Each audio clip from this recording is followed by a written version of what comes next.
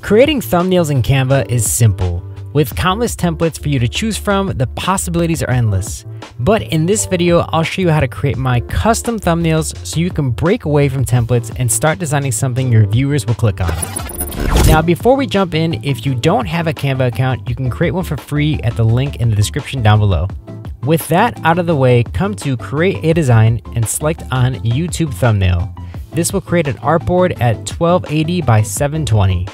Once that loads, you'll be presented with all these templates. Now, you could just pick one of these and run with it, but you're better than that, my friends, so let's get custom with it. First, let's add a background color. To do that, select your artboard and click on background color. Then add a new color and pick something from the color picker, or you can add a custom hex code. In this case, I'll add my own custom code. Now, I want to make sure all the important elements stay visible, so I'll add in a safe margin. To do that, come to File and select Margins from the drop-down menu. Now you'll see a faint box around your canvas. Keep all important copy and graphic elements in this space. I'll then add in my video title. Now remember guys, keep the video title short and sweet. Less is more when it comes to competing with others on YouTube. To add in text, I'll come to the toolbar and click on Text.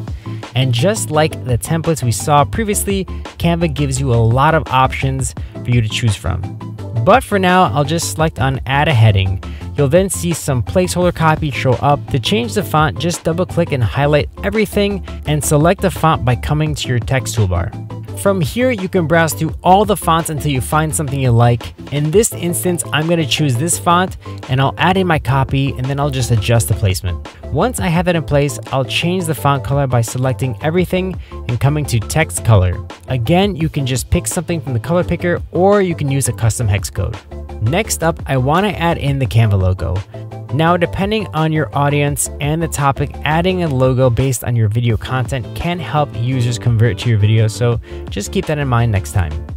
To add in a logo, all I have to do is come to my toolbar and select Uploads. Then select Upload Media. From there, I would locate the logo I wanted to use, but in my case, I'm creating a thumbnail about Canva, so I'll just search for the logo in the Elements tab. Once I have that in my canvas, I'll resize by selecting any of the 4 handles. Just select one and hold down Shift so it scales proportionally. Then drag up or down till you're happy with the size. Now in this example, I'm going to be focusing on Canva Teams, so I want the main focal point to be on the platform itself. So I'll first need a screenshot of the Canva dashboard. I'll then upload it as I would any other graphic image or asset and then adjust the size and proportion. With that in place, I'm going to want to create some sort of separation from the background, so I'll add in a white stroke around the screenshot. But unfortunately, Canva has no stroke option at this time for images, but we can fake it. To do so, I'll select an image and come to Edit Image and click on Shadows. Then I'll select Glow and click on this little setting icon, and then I'll turn the blur all the way down. Then I'll turn the transparency all the way up and adjust the size. Once I have the outline size to where I like it, I'll change the color to white and then I'll hit apply. Now I'm going to want to add in some floating elements. In this case, it's going to be a user profile. So I'll create a frame and then I'll just add the image into it. To add a frame, I'll come to my toolbar and search frame. Then I'll choose the basic circle and add that in. I'll then come to my uploads and drag that into my frame. Then I'll adjust the size and the placement.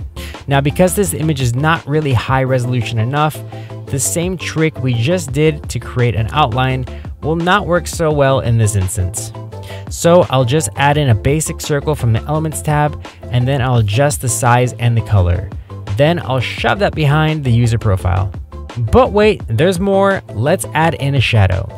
I just searched for Blur Circle in the Elements tab and I select this guy and I just change the color to a grayish black and lower the opacity till I was happy. Then I send that element to the back by right-clicking the element and selecting Send to Back. Now that I have that little profile done, I'm gonna upload a third-party arrow that I found online as the options for Canva didn't really fit the bill. Now I'm gonna add in the last profile image like I just showed you before, but I'll just speed up the process. Once I have that in place, it's time to add in the last element to help balance the overall design. I'll come to the Elements tab yet again and search Frame. I'll then pick this one and upload and place the image into the frame. Now again, Canva does not allow me to add a drop shadow, so I'll have to do a workaround. To add a shadow to a rectangle, come to your Elements tab and search Black Square Shadow. I'll then add it to my canvas and lower the opacity by coming to the transparency option at the top. I'll then lower it to about 45% and then I'll duplicate it again and group them by hitting Command G on my keyboard. Once I have that grouped together, I'll position it and then I'll send it to the back.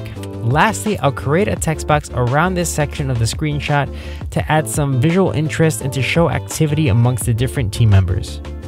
To start, I'm going to come to my toolbar and select Elements, and then I'll search for line. I'll choose this standard line and add it to my canvas. I'll then make the line thinner by coming to the top and selecting the line weight.